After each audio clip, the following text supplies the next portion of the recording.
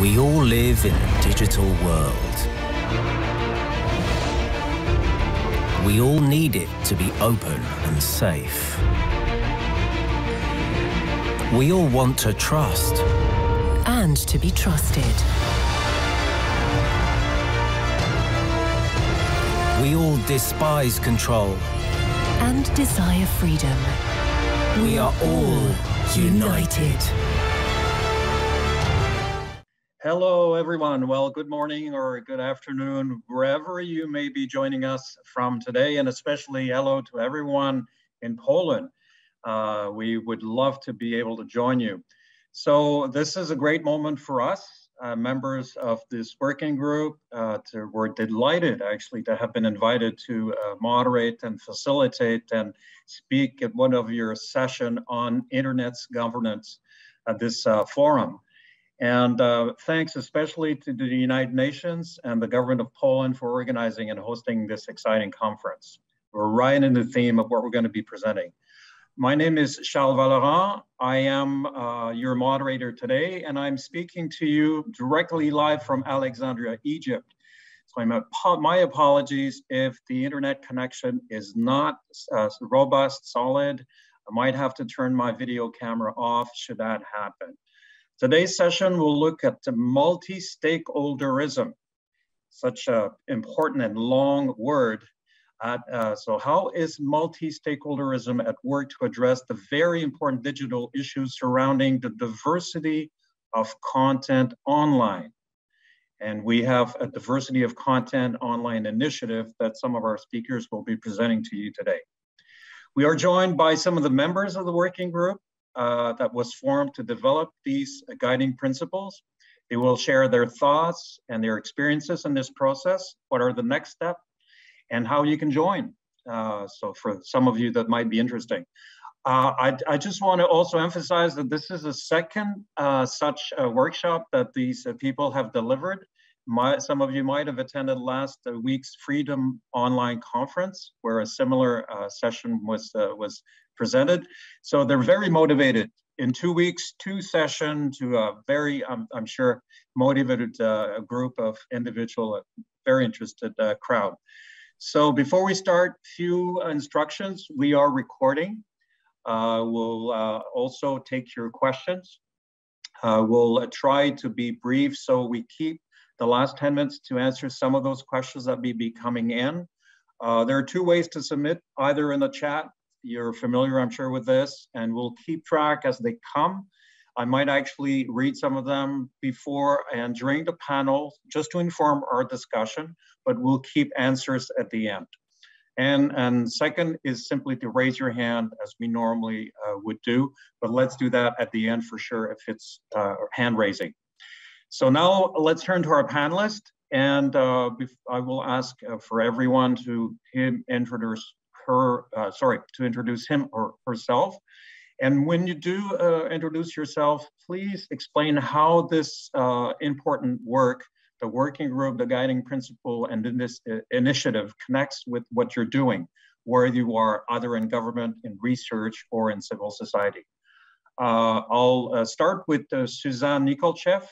She's with we can see it in the background, l'Observatoire Européen de l'Audiovisuel, European Audiovisual Observatory, and I could say Europäische Audiovisuelle Wirt.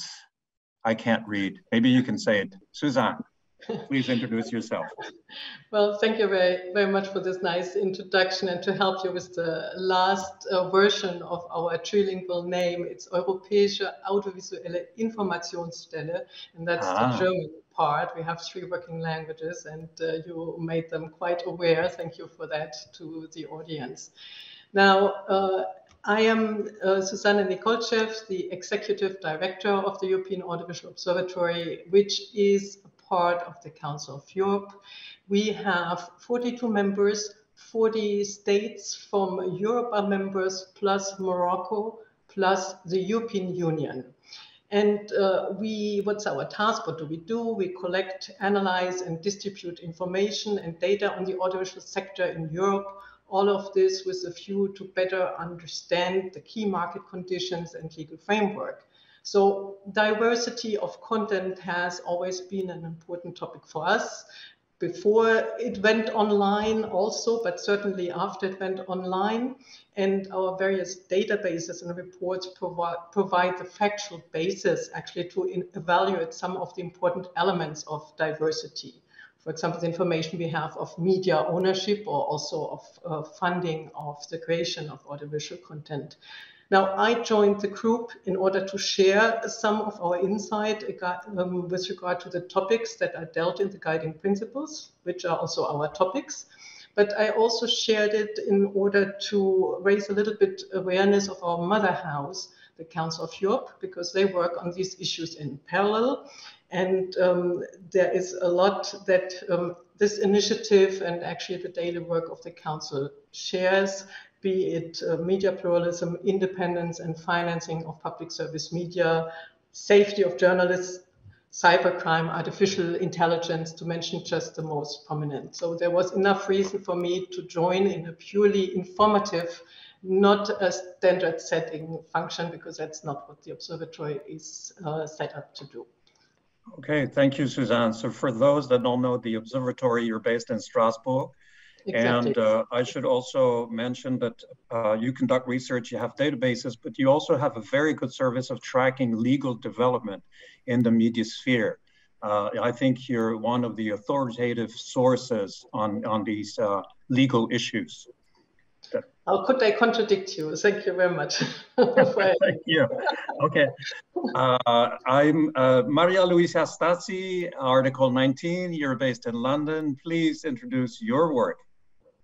Thank you, Charles, and thank you for inviting me to be here again, having this conversation. So I am, yes, as you rightly said, I work for Article 19, which is an international free speech organization. So the topic, media diversity online, is very much in line with what we try to do and to advocate for in a number of fora and with a number of regulators, legislators, but also other stakeholders all around the globe. So sometimes and in some areas at the moment, the discussions are a little bit more hot, let's say, and there are more developments. But I think this is truly a global issue, and that's why perhaps this multi-stakeholder setting is one of the best we could think of. As a free speech organization, we've always been interested in issues like media plurality and media diversity. And I think the online dimension, it's a very, very clear paradigm of the fact that the two things, so the public media diversity as a public interest issue for democracy and free expression, the individual free expression, they're very much overlapping online. When we talk about how the way we as individuals, we access, share content, and who controls or how is shaped our information diet, there are always these two layers: the individual free expression and the collective dimension, which is diversity of exposure of individuals and citizens. So that's why I've been working with the group and willing to continue to do so. Yeah, so bringing a civil society and I should say advocacy, and you're also a militant organization. You really defend these rights, and your personal background is legal. So you look at this with the lens of legal expertise to make sure that Indeed. These notions and concepts are going to be eventually enforced. Yes, indeed. I'm part of the law and policy team, and I'm based at the international office, but we do have various regional organizations with people with the same or similar expertise, so we can do that kind of advocacy in different areas of the world as well. Yeah. Okay. Well, Wolfgang Wohnhaas, I'm very pleased to meet you. We haven't met before virtually, but I'm very impressed. You have a very good voice, so please, sir, tell us about yourself and the work you do. Thank you very much, and thanks to Poland and the United Nations for having us on this panel. I'm head of a unit responsible for international media affairs, broadcast, and our foreign broadcaster Deutsche Welle, at the Federal Government Commissioner for Culture and Media in the Federal Chancellery. A long title, but it was not my idea, so sorry. When the Canadian government reached out to us, asking us for participation in this group, we were just busy preparing the German presidency, the German EU presidency. We had in the second half of 2020. So we were busy with drafting council conclusions on safeguarding a free and pluralistic media system, which addresses many of the issues our Canadian colleagues raised in this group. So I was chairing the working party during our presidency, so it fits very well the issues we dealt during the EU presidency, together with the issues the Canadian initiative dealt with. So since the internet does not stop at the German or European border, it seemed logical to us to collaborate with countries, with like-minded countries on these issues. And so thank you very much to the Canadian colleagues for the invitation in this group, invitation to Germany, and to have me here on this panel for this group on the governmental side. So thank you very much. Dankeschön, Wolfgang. I have a question. When I was listening to you presenting yourself, you obviously have a very broad view, almost a bird's eye view on these issues due to your long title, but also responsibilities. Can you tell us, and if you cannot, that's okay, is there a Franco-German alliance on these issues? We know that's very important in the EU, and I'm sure it is to Canadians and other partners in this working group. Would you say there's some kind of alliance with the French on this? We are working together in this group very closely with every country in this group: Australia, Finland, France, Canada. But historically, we have a strong alliance between Germany and France regarding European policy. It's historical, and it's very, very good that it works also on my level, on our level. So we have friends, and we became friends over the years with the colleagues in the French government, in the French ministry. So we are working very close together, not only on these issues. This regards the whole government, I guess. So it's a historical thing, and I think it's a good thing for Europe. Excellent. Thank you for your answer. I was expecting that, but I'm happy you explained to us. Tessa Spruill. Yeah. Hello, Tessa, and please explain what VUBBLE is here and how you do your work connecting to diversity online, please. Oh, certainly. Thank you. And thank you so much for having me, and to Poland as well for hosting the event.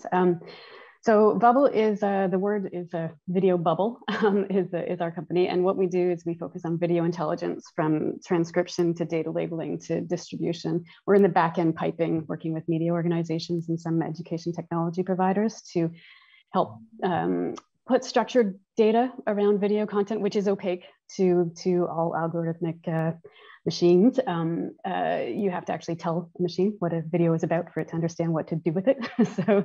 And I've been doing this for 7 years. VUBBLE has been operating before that previously, and part of the reason why I'm so passionate about this in particular is that I spent 20 years at the CBC. In the last few, CBC is the Canadian Broadcasting Corporation, our public broadcaster in Canada, and I'm based in Canada. I'm in Toronto today. I left the CBC in 2014 because I was getting very, very anxious about how essentially not just the CBC, but all conventional media publishers had abdicated responsibility of distribution in the digital space to platforms that they had no insight into how they were operating. So I thought, is there a better way to develop technologies that can be used by media organizations and education technology providers to not just show people ads, essentially, but also to expose them to content that they otherwise wouldn't necessarily even know that they ought to see. So that's the largest function of what we do, is to try to do that, to interrogate our own algorithmic systems to understand, can we use these tools to not just amplify popular or potentially dangerous content, but also to amplify content that people really need to see for a healthy ecosystem to thrive. So that's why I'm here, and I also am a huge I guess policy wonk nerd. I love cultural policy. I did study that as well in my postgraduate work. So I love being part of this group, and I really look forward to the conversation today. I think you're a great addition, Tessa. I want to emphasize for the people listening to us that you probably have understood by now, we have research, we have civil society, we have private sector, and we have people connecting these concepts, these legal notions, or universal notions, I should say, back to reality, connecting them to algorithm discoverability and how that's going to operate eventually once we land on Earth. Yeah, and I'll just add too, I forgot to mention too, so obviously Bubble is a very small company and a new entrant in this space, but I'm joined on the working group by Google, Netflix, and Deezer as well. So not just, there's a few of us in there on the private sector side of things. Excellent, thank you. Michel, bonjour. Hello, Michel. Please introduce yourself and who you represent today. Very important partner in this working group. Thank you, Charles. It's great to see everyone this morning. Thank you for having me. So I'm Michel Sabag. I'm the Director General of Broadcasting, Copyright, and Creative Marketplace at the Department of Canadian Heritage. I'm the former chair of the Multi-Stakeholder Working Group on Diversity of Content Online. I'd like to start by acknowledging that I'm joining you from Gatineau, Quebec, Canada, on the traditional unceded territory of the Anishinaabe people. And I mean, for me, this work, of course, has been a really important part of my, over the last year and a half, working with the colleagues on this call, but also in my current job, where I think we're applying a lot of the guiding principles that we'll mention today in the development of, a number of important legislative pieces, whether it's updating our Broadcasting Act, or other pieces of legislation where we can rely on those guiding principles to guide us in the development. So I'm happy again to be here today. Thank you. Okay, and Michel, to the benefit of everyone, Canadian Heritage is actually the Ministry of Culture. It's not always clear in the title of it, but it's the Ministry of Culture. We could add sports because there's a strong components of sports in the mandate of the ministry.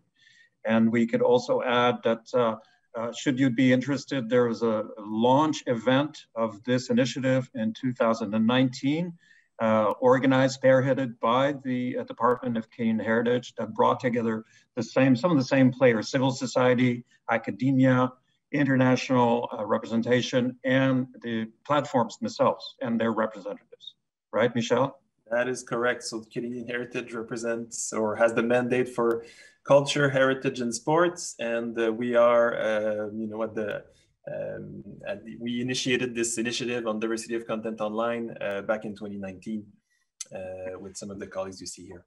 So maybe for Matthew or Aaron, who will be speaking next and presenting the initiative, it might be interesting to share the link of the outcome document of the 2019 international launch event of this for those that eventually want to read and see what has been accomplished and we are going next. So Aaron and Matthew, you are actually the heart of this working group, and you're going to be introducing what it does and where it's going. Please. Great, thank you, Shal, and thank you for joining us on this panel discussion on how we are moving forward with our guiding principles on diversity of content online. I'm Erin Murray, and my colleague Matthew Higgerty and I are policy advisors on the diversity of content online team at Canadian Heritage. And we are delighted to start off with an overview of our initiative. So to give you some background, I'll turn it over to Matt, and he'll tell you a little bit about how we got started. Perfect. Thanks, Erin, for that. Now, the heart of this initiative is about our information ecosystems online. And this ecosystem is at a crossroads of sorts at this moment. So for starters, we know that when citizens are exposed to and have access to trustworthy and reliable information, as well as content containing a variety of points of views and perspectives, they're more likely to promote and engage in healthy public discourses, foster greater social inclusion and cohesion, better understand and empathize with different cultures and communities, and very importantly, it builds their resilience to dis and misinformation. Now, we also understand and appreciate that we today have more access to information and content than at any point in time. But are we actually being shown, are we being exposed to a diversity of content when using the platforms and online intermediaries that are increasingly entrenched in our daily lives? Now, I want to be clear by what we mean by diversity. So first, we speak of a diversity of sources. So this includes media pluralism and the non-concentrated ownership of media. Second is a diversity of content. So this includes the genres and content types, a diversity of ideas and viewpoints, as well as linguistic diversity. And last is exposure diversity. Now, this concerns itself around the level of exposure and consumption of diverse content by an individual. And it is this point that has been of growing concern amongst academics and civil society organizations over the last years. However, this has been extremely difficult to research, analyze, and quantify for a number of reasons. However, this is not the only item that interests us, but one of several that needs addressing in this space. And because the internet crosses all borders, it is necessary to work with a range of stakeholders to develop solutions. So that's why the Government of Canada has established a multi-stakeholder working group with like-minded countries, civil society, and private sector actors. And the working group's mandate is to develop guiding principles on diversity of content online. So this is to help ensure users and citizens have access and are exposed to a diversity of content when online. Now, I'll pass the mic over to Erin to share more details on the guiding principles themselves. Over to you, Erin. Great, thanks, Matt. So beginning in September 2020, the working group met 9 times and developed these international guiding principles on diversity of content. They were published in June 2021, and we will be adding a link to the landing page for this session so that you can have a look at them there. But essentially, the guiding principles apply to all stakeholder groups and focus on 4 key themes deemed essential to the promotion of diversity of content online. So theme 1 is about promoting online content that reflects different cultures and perspectives, including in local languages. Theme 2 focuses on ensuring safeguards for fair revenue sharing between digital platforms and creators of online news and cultural content. Theme 3 focuses on access to diverse news and information to promote strong, healthy public debates. It is also about encouraging media and digital literacy for all citizens to further their ability to critically assess content they encounter, as well as measures to discourage disinformation and misinformation while ensuring respect for the right to freedom of expression. And theme 4 has links to the other 3 themes and is about transparency of algorithms so that online users can better understand how algorithms influence the content they are shown. Each stakeholder group can influence these themes in their own way. And in the coming months, members will discuss actions the different groups can take to implement the guiding principles. We expect the guiding principles will continue to evolve over time to keep pace with a continuously evolving online environment. And the multi-stakeholder working group is also working toward building a larger international consensus between countries, private sector, and civil society organizations. So if anyone's interested, you're welcome to get in touch with us and we can let you know how you might join us with these guiding principles. And we're delighted to have you here today to hear more about our initiative. So I'll pass it back to Shal to get things started with the panel. Thanks. Mm-hmm. Just a quick question to Erin and Matthew. And is this, and again, if you can answer, but I'm curious to hear you on, is this the first time you're starting to expand the working group and trying to share with other stakeholders the fact that this work has been going on for quite some time now? Is this coming out of the box kind of?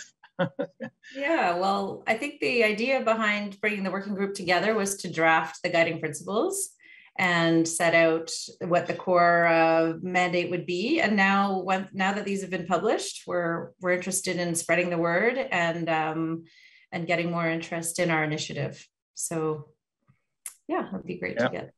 It's time for feedback from the community of users and from the international community. I guess that's the moment. That's right. Okay, so don't hesitate, participants. Please send us your questions or comments in the chat. I haven't seen any so far. So here we go with questions, and thank you everyone for these introductions. Is it possible? Is it possible for from the room actually to ask questions? Oh, sure. You can ask questions, but from the room, we'll take them at the end.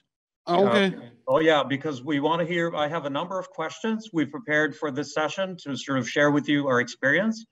But keep your questions for the last 10 minutes, especially if they haven't been answered through our questions and discussions. Yes? Okay. So with that in mind, my first question, and I will turn to Maria Luisa to start us with the answer, is Maria Luisa, in your opinion, do you think the multi-stakeholder approach was optimal in developing these guiding principles? Well, I do think that it's one of the best way to approach this issue because it is of relevance. It's one of the key issues for a variety of stakeholders, and it's not only about economic dynamics on media markets, but it's also about fundamental rights. It's about the free flow of information in societies, or our communication infrastructure, communication diet. So it's essential for democracy. And if you think about this, if you think about the topic from this perspective, of course, you don't wish this conversation to happen behind closed doors or to be relegated to a closed dialogue between legislators and big companies, or legislators or regulators and big companies. You would like this to be as inclusive as possible. So this is definitely one of the reasons why a multi-stakeholder solution, it's way more attractive, and I would say way more legitimate as well. On the other side is also concretely is a matter of trying to find consensus on new topics, new concepts, something that it has been unexplored or it didn't exist as simply as that a few years ago. Sometimes it's about the technology that is used and the impact it has on dynamics with regard to the diversity that Matthew has introduced, the different kind of diversities. Again, a multi-stakeholder forum is better than having this conversation in isolation, because there is a lot of asymmetry of information in the field. So sometimes some stakeholders simply don't have access to enough information. And I think one of the good elements of this working group has been that the Canadian Heritage has also been complementing our discussions with some research that has been sponsored and then presented during the working groups, and this has been pretty helpful. I think the last point I wanted to raise, and I'm sure others will have their own perception and priorities, is that not only is about exploring together some new concepts, but it's also about trying to align incentives. It's pretty clear to me that the different stakeholders, when it comes to these issues, they do have different incentives. And at some point, some compromises are easier to find, and others they're not. So a dialogue there, an open dialogue as possible, as inclusive as possible, and as transparent as possible. It's definitely a good way to go, I would say. So this is the right approach. Wolfgang, do you want to add something from your perspective? You have experience in a lot of these international and multilateral forums. So I'm totally in line what Maria said, but I can add that multi-stakeholderism has got two great advantages. This is a greater legitimacy and a greater acceptance of the results, we think. So, and some topics are particularly more suitable for a stakeholder, for multi-stakeholderism. It's a complicated word. And the IGF is the best example how multi-stakeholderism should work, relating to the internet agenda the IGF has. So the promotion of diversity online is an international topic and does not stop at borders. Many actors are affected. This is the best thing for a multi-stakeholder approach, in our opinion. Excellent, and I guess we could add that certainly at the European level, but also the international community is starting to have quite a bit of experience in challenging issues now, addressing some of these challenging issues. I can think of the 205 Convention on the Protection and Promotion of the Diversity of Cultural Expression, which did raise similar kind of challenges in coming to a common understanding of some of the contemporary expressions and diversity notions across the world, universal. So I guess we're prepared to tackle such challenging issues nowadays. Let me turn to Tessa. And Tessa, we've heard great things about multi-stakeholderism. There might have been some challenges. I want to hear you on challenges. And especially, I think it'll be interesting for some of the people listening to us to hear that the platforms are in the room. Mm-hmm.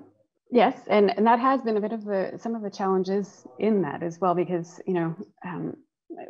the spectrum of, platforms that actually have a substantial amount of influence and impact on what we encounter in the digital space every moment of every day. They're also under intense scrutiny, we know, in certain regions and in regulatory discussions that are happening right now and have been happening throughout the time that we've been working as a working group as well. So it's been, that has been a slight challenge, I would say, or more than slight actually, is that sometimes the representation from the larger platforms, it's very sensitive, and there's a lot of things that are in balance and being considered from their perspective. I have the great advantage of being a very small company that can say things and be a little bit more brash and potentially put things on the table to what Maria Luisa was speaking of, to try to nudge some of the challenges forward and to try to help to seek compromise there. So that has been a challenge, though. I want to call that out for sure. And I suppose the other thing, and it came up last week when we met as well at the Freedom Conference, is that the diversity of the actual working group is also a challenge as well. I mean, obviously we had to start somewhere. So we talked a bit last week around the Global South and other participants that, other countries and other participants in the private sector as well that are obviously missing and potentially could be incorporated and involved going forward. And I really look forward to that happening. And the third challenge I would say is that guidelines are guidelines. And so there is some criticism to that, saying, well, there's no meat in that. And, a guideline is only worth its wordsmithing essentially. So, but to push back on that, I would say we have to start somewhere, and also so much of, particularly in the technology side, so much of it is outpaced our regulatory and policy development, and policy as most of the folks that do this as a profession, it takes a long time and it takes an awful lot of thinking and sensitivity. So the idea of having guidelines that companies like mine can start to form concrete actions around, I don't know how you do it otherwise. I think that this is the only way to do it, particularly in a space where change is happening at such a rapid pace. Yeah, well, thank you for that last comment. It's sort of a nice segue to the next question I was going to ask Suzanne, because you're sort of telling us basically we have to keep abreast, almost on top of amount of changes that are happening so rapidly. And I guess I was going to turn to Suzanne and sort of say, is multi-stakeholderism, given its limitations, still the best approach to go deep and to go far? Because obviously this is a moving target. And we see, especially coming out of Europe, Australia, some of these countries that were named, and more, Southern Africa now, and Brazil and so on, having their own initiative. They're outpacing our efforts to come up with these guidelines. How is multi-stakeholderism still the best approach in your view? We can't hear you, Suzanne. Please, microphone. Yeah, okay, I hope I managed. Yeah, sorry for that. Well, for us at the observatory, and I think also at the Council of Europe, it's maybe the only approach is multi-stakeholderism. If you want to achieve really a common goal on a global matter, of course, there's nothing wrong with going also locally, nationally, even personally. I think if we take the other big issue of today's time, the protection of the environment, we see that it's on the one hand very important to come to a common approach, but at the same time that everything that you can already do on a national level or even really on a personal level, local level, whatever it is very useful. And I don't think one excludes the other. But of course, in an environment like the content environment and the many ways of distribution, if we really want to achieve certain standards of diversity, we do need to find compromise, and we do need to agree on these standards. And in our work, for example, at the observatory, we are always working in a multi-stakeholder environment. We're always trying to gather all the information from everywhere to simply understand the problems that are presented. And if we would only focus on one area, on one country, we would certainly miss a big part of what the real challenges are. So it's not outdated. It might be slow, but it's worth it. And I'm not sure if it's slow if you don't make it too formal. And this is maybe something was very nice about the guiding principles approach. It was very much of a free discussion, and where it got difficult, namely to come into concrete commitments, then I think there was a wise choice made to separate that part and to keep it for later, to first see whether we could agree. And maybe that was really a very wise decision, which I still applaud. Doesn't mean that the second part has become any easier, though. But maybe that's another point that you want to raise anyhow. Yeah. What I hear from you, and I guess I heard it from Tessa as well, is that there's a lot of talking, but there's certainly a lot of listening as well. You're certainly very much in a mode of trying to understand others' perspective and others' sense of these notions, and even the words sometimes. What do the words mean, and do they mean the same to all? So I guess that multi-stakeholderism allows the group to come together, countries to come together, and stakeholders to come together. If I may just add something which is really a fundamental experience of the observatory.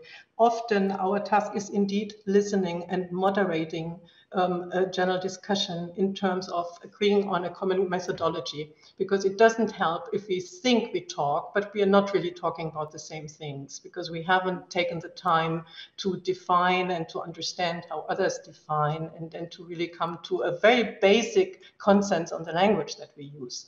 And if you do this at the beginning, it definitely pays off at the end. And lots of our data are only possible because we made things comparable through a lengthy process of exchanges. Yeah, and you're very rigorous in making those comparisons and these notions come together. That's part of your expertise. Wolfgang, you seem to be interested in my question. Do you want to add anything to Suzanne's answer to my last question? In the talking and listening. Yeah, a little bit. I want to say that multi-stakeholderism has got its natural limits. I'm not sure if it's the point to mention it here, but in this audience. But in some cases, it's difficult with multi-stakeholderism. Yeah, but when you see multi-stakeholderism as a toolbox and you can use other tools beneath, so it's the right way. So in Europe and on the national level, we have to also do regulation like the German Länder did.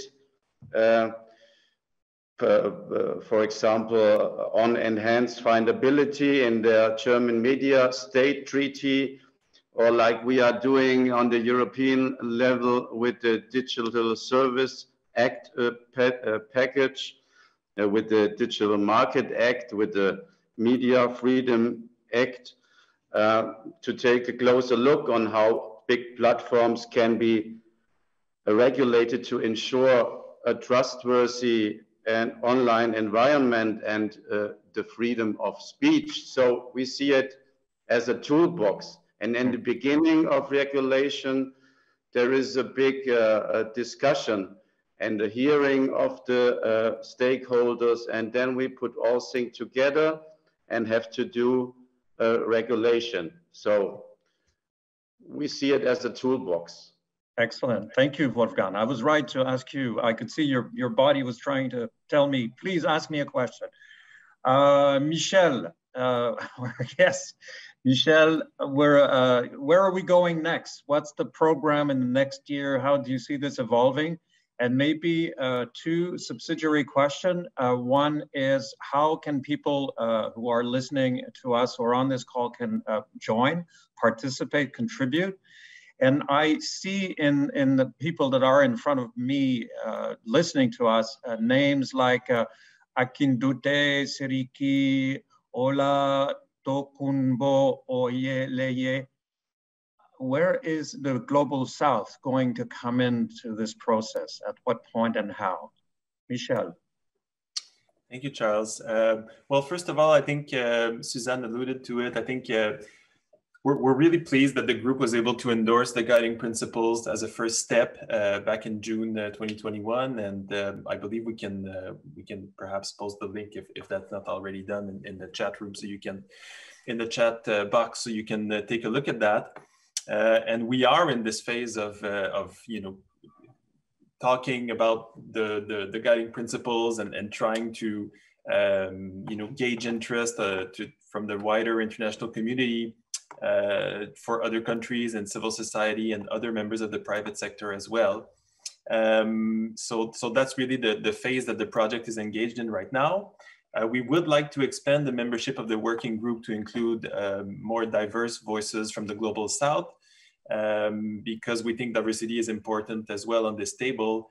And I know there have been conversations to that effect, and we hope to be able to announce those additions soon. Another thing I will say is that if members of the audience have projects underway that could align with the principles, they can feel free to reach out to the Diversity of Content Online team, and we can post an email address so you can contact the team. And again, I think it's a very important and timely issue, the issue of diversity of content online, and we really welcome your participation in the process, whether it's to show that you support the guiding principles, or whether you want to be part of this initiative in one way or another. We welcome your participation. Yeah, and Michelle, we could add that you were saying at some point, or was it, I think, Matthew, that said, we're trying to assess from the users end, how is diversity, and I believe a survey or research was conducted, and evidence is also feeding into the process of the working group drafting those guidelines. And should there be research, should there be references to material that informs the working group and the guidelines, I think you'd welcome that. So that's another way for people to join, participate. Absolutely. So I think Tessa and Maria Luisa were talking about the research that was commissioned as part of this initiative, and that's available online. There's also a public opinion survey conducted in the 5 countries that are part of the working group, the results of which are also available on a website that we can share. But of course, if there's participants on this call who have results such as this, or research results that could help us, bring this issue forward, please share them with us as well. Excellent, excellent. Well, we have in the chat Akitunde saying, yeah, I would really like that. So we have volunteers. You can count on him. Let's now turn to Maria Luisa. You've been very quiet. I'm sorry I didn't give you a chance. Anything you want to add before we go to questions? I think maybe, well, I would have a few more comments, but I think it's better to leave it to the questions to drive the conversation. Maybe just something on what Wolfgang has said. I do understand, and I do share his approach about the fact that at some point the states need to regulate. We've seen in this area that self-regulation has been sort of a failure. So indeed, the multi-stakeholderism can go to until a certain point, but then most probably we need state regulation. Now, I just wanted to share with you something I've heard in a previous session of the IGF today. They were discussing about digital autonomy, and someone said, What we need to do is we need to try to have a proper setting to minimize the need for state regulation. And I think this sentence, this concept can be very much applied in here. The moment we can create consensus on a multi-stakeholder level on specific concepts, and the moment we can share a vision of how those markets should work for the benefits of business, of users, but also for our democracy, and agree on the role that they have for our democracy, then it's going to be easier for state to regulate, and we're going to need less regulation, I suppose. So that might be one of the hopes to have, and one of the tasks that we could attribute to multi-stakeholder exercises. Yeah, I guess what you're suggesting, we normally say we're trying to serve public interest, but I guess we're trying here to serve world public interest or global public interest, and to define those standards. I guess we also try to say, I mean, as a global organization, we are always exposed to different kind of states and different kind of state regulation. So once again, you know, it's a very context specific. So the idea that there is one-stop shop solution, and then as long as the state regulates everywhere and every time. Okay. Tessa or Suzanne, before I go to the room, I know there are questions in the room. Tessa and Suzanne, before I go to the room. Tessa. I guess the only other thing that I would add to is just on the guidelines the guidelines being converted into actual action. If people have ideas around that as well, I know that the working group would welcome suggestions in particular. So my company, for example, we're really interested in AI auditing, and we do that with some of our clients and customers and partners. But then that also can lead to further ideas around things like, you know, in the process of doing that, we've also created really interesting data sets. And we know that data sets are very, data sets that are being used as the engines of a lot of machine learning technology in the information space right now are there's like 5 sources essentially right now. So also diversity coming at, like, everything I've learned around this working group and the things that have come up have led to ideas around how we can actually take the principles, the guiding principles, and then actually create action that within our own company that will help our company and also help all the folks that we work with. Excellent. I like that. I have to say that's very good, excellent contribution. Thank you, Tessa. So IGF5, that's the name I have on my screen. The voice is yours. Please field us your questions.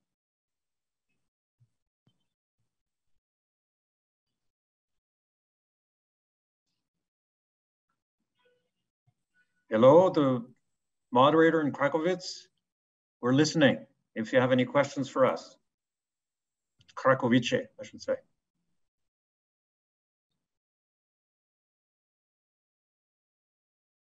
I have a question, actually. Oh, please introduce yourself, who you are. My name is Andrzej Szerbuś. That's interesting that I'm from, actually from McGill University in Montreal, Canada.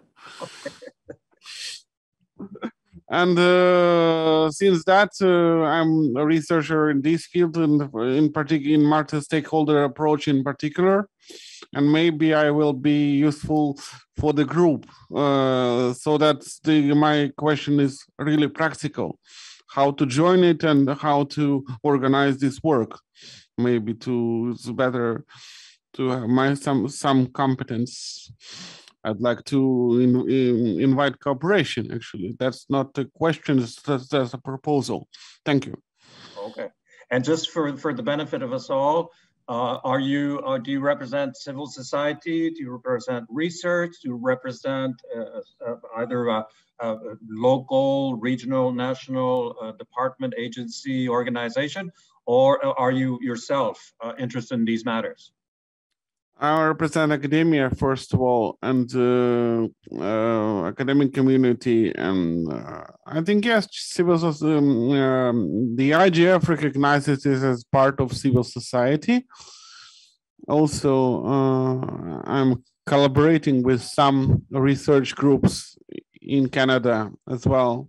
For example, would like to we created a proposal to bring the IGF to Montreal 2024, but would like to encourage to support this initiative. But as well, who I'm representative, but my affiliation now is McGill University. McGill, okay, okay. I guess the question would go to Michelle. Michelle, would you be comfortable to give an answer, please? Sure, and thank you for the interest. And maybe I'll let Aaron and Matthew complete, but I think at this stage, the best way for you to get involved would be to get in touch with the team at the Department of Canadian Heritage to see how you can participate either by adhering to the guiding principles or through other means. And I'm sure Aaron and Matthew will welcome your participation. Aaron or Matthew, do you have anything to add? I was going to say the same thing, Michelle. Yeah, we've put our email address twice actually in the chat. So if you want to just send us a note, we could follow up following the session. Thanks. And if you're not able to see the chat for whatever reason, we hope you can. On the landing page for this session, you will see the home web page for our initiative on the Canada.ca website, and our email is at the very bottom of that page. So feel free to reach out to us that way as well. Thank you. Okay. So we're ready to have another question either in the chat or by raising your hand. We're standing by. Anyone in the room or online, please. Hello, do you hear me? Yeah. Oh, we do, please. Okay, I am Mohammed and I represent Iranian Audiovisual Regulatory Body. I have a main concern and question regarding content diversity that I would like to ask from the experts. The thing about the content diversity is so important for us because, as I already mentioned, I'm working in audiovisual regulatory body of Iran known as SATRA. The thing is that we are living in media concentration age. So basically, I believe that every content or original content or local content should be, protected by the regulators or let's say regulators bodies, because I believe that, for example, like non-developed or developing countries, regarding the content, they are under big pressure of media concentration. Do you believe that we must have a set of requirements or a set of threshold for international, let's say, platforms, mainly audiovisual, to have a specific place or fair share of content, original content or not, first?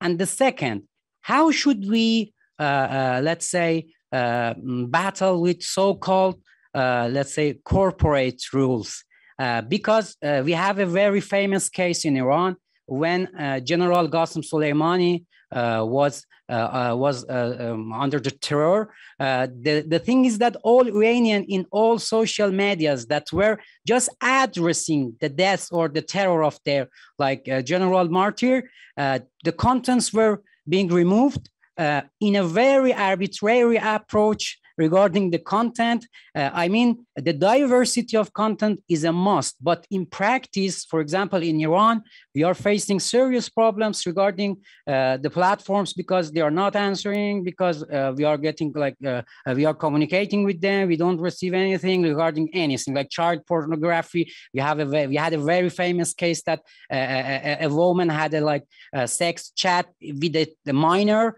And the content was very distributed. We were not able to, remove the content. So what do you think? You think that we need to have a set of requirements for international platforms or not? Sorry that my questions were so long. Sorry. No, it's a good question. Before I turn to our panelists, I just want to thank you for your question first, and to say we had a similar question last week, which basically can be summarized in the following. How do we know we've achieved diversity? How do we measure that? Is it by the tone of skin?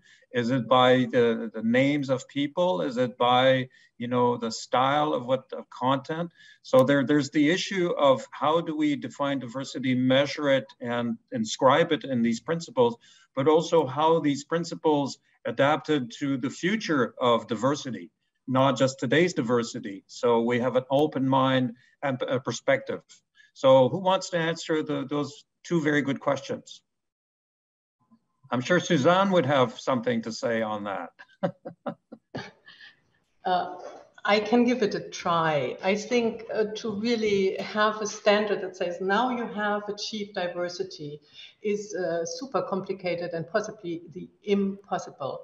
I mean, there is a media pluralism measure instrument developed by the European University Institute in Florence. And this has then the national regulators have volunteered to try to apply it, to see whether the media that are under their regulation provide altogether a pluralistic landscape. Now, I think the first trial meant that 3 people were fully occupied for 3 months trying to find out, and it wasn't that conclusive. So they've tried to simplify the tool. And this was only for a certain part of the media. So it's extremely difficult to come up with any meaningful measurement. But I think what you can say is that, first of all, you have to have some transparency of how the sector looks like at all.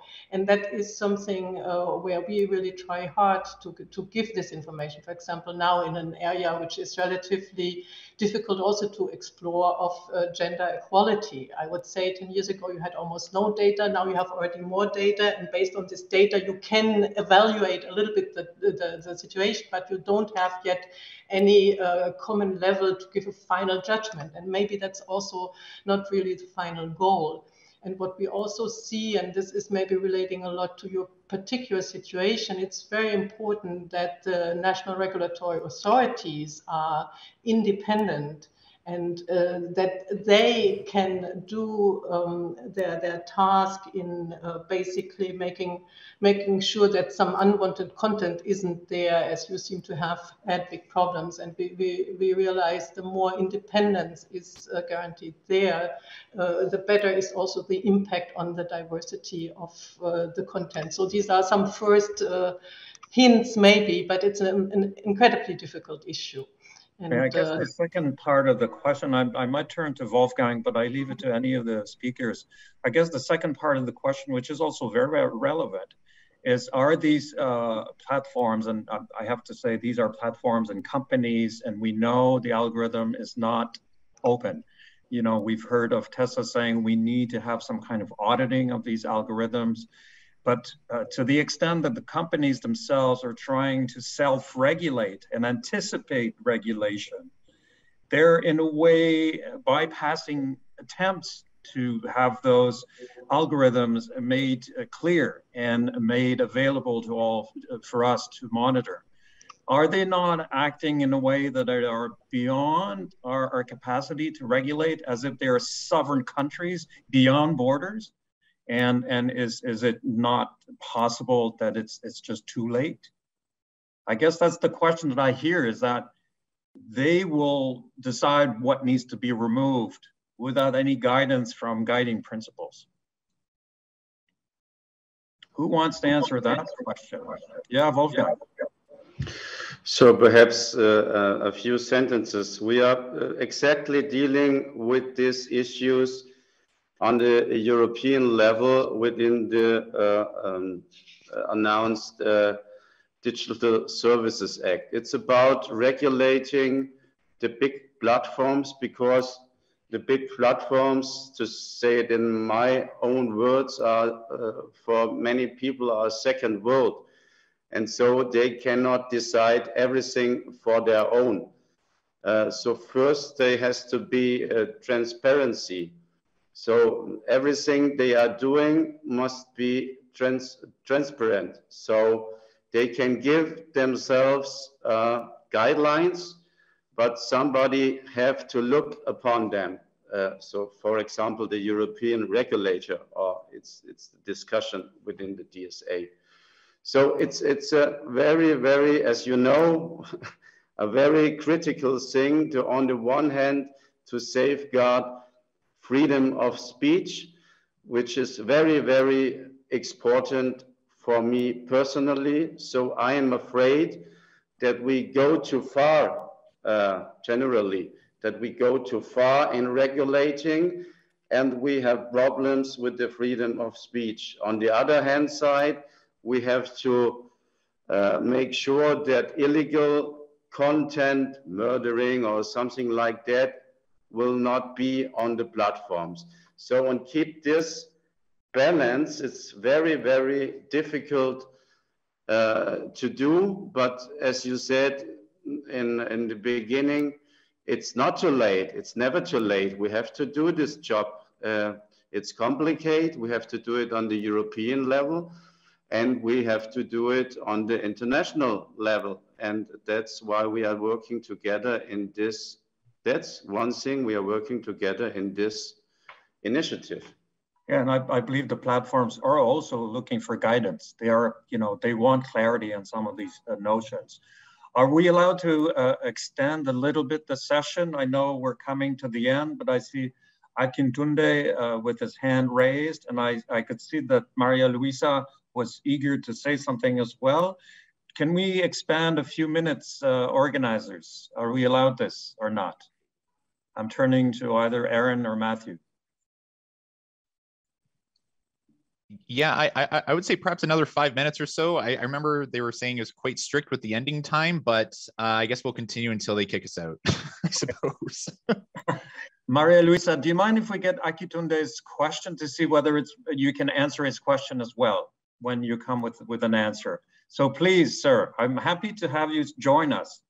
Be a voice. And actually, put your camera on if you we can make the session longer. That's not a problem. You can have 15 minutes, I guess. Okay. We'll not extend it too long. But Akitunde, if you could turn on your microphone and your camera so we can see and hear you, please. Oh, okay, so my microphone is on. I might not be able to put the camera on. It's quite where I am. It's not convenient for that. Thank you for having me. My name is Akitunde from Lagos, Nigeria. And I appreciate the contribution so far in this forum. My question is in different parts because as Wolfgang just mentioned earlier, there is a challenge with being able to maintain free speech and also not go too far, the freedom of speech, and also not go too far in terms of the regulation. In Nigeria, we already have this challenge that we're facing. For instance, we can't access Twitter without a VPN, basically because the government has found a way to restrict access to Twitter because of some content, according to them, that has been posted that they didn't like.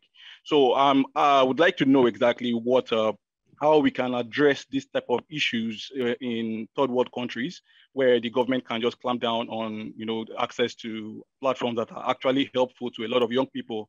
For instance, many people do their business on Twitter and all. And how do we, try and guide against a situation where it doesn't go that far, that while we're trying to protect content online, the diversity of content online, we do not start shutting down platforms that can also be helpful to others. And as well, I can see from some of this, what I've read, that there hasn't been much research done in the global south. And I'm just quite interested, and I would like to know what we can do from here to really add our voices to the conversation, add our own, what is expected from us as individuals to do to add to this platform. Thank you. Okay. And can you tell us what organization, what group, or are you with academia or speaking on behalf of yourself? What's your affiliation? Yeah, I'm basically speaking on behalf of myself, though I work with a public organization actually, but I'm not actually representing them on this platform for now. I have some private projects I'm working on myself with the team. So I'm speaking on behalf of myself here. Yeah. Okay, thank you. Thank you for that question. I'm sure Maria Luisa with Article 19 will be very happy to answer your question. Well, at least happy for sure. As far as the answer is concerned, I'll try. This is what I can promise. I've got a few points that I wanted to raise. So I do believe that the way the initial question was framed, it was very interesting because it started with media concentration. And I do believe that the majority of these problems that we're tackling, and also I am very sympathetic to the challenges that Wolfgang has put forward. So how do we, balance off this need for protecting free speech and this need for regulating the big platforms? And Wolfgang, you mentioned the DSA. So I think the DSA is an interesting example because it does aim to create some guarantees of how these services should work in a way that it doesn't violate free expression. But on the other side, if we go back to the issue of concentration and how much power only very, very few actors have on our information diet today, maybe we can think whether the DSA would have gone so far. So for example, as Article 19, we've pushed a lot when it comes to recommender systems, which are these algorithms that actually used to create our content online for the moderation. So when it comes to illegal content, but also for normal content, normal, I mean legal content or not illegal content, and the way it's shaped, promoted, demoted, etc. What we thought is why it's only a couple of platforms that managed to do that for billions of people. Why we don't try to open up the environment and create diversity in there? So diversity of algorithms, that possibly means diversity of choices for people, and hopefully, if everything goes well, it means diversity of criteria. By which this content is promoted, demoted, set for the specific users, and also moderated, right? The second point is, so this might be a solution, but in the DSA, unfortunately, the Article 29 recommender system doesn't seem to go as far as to open up the market to third-party players, which we think is key.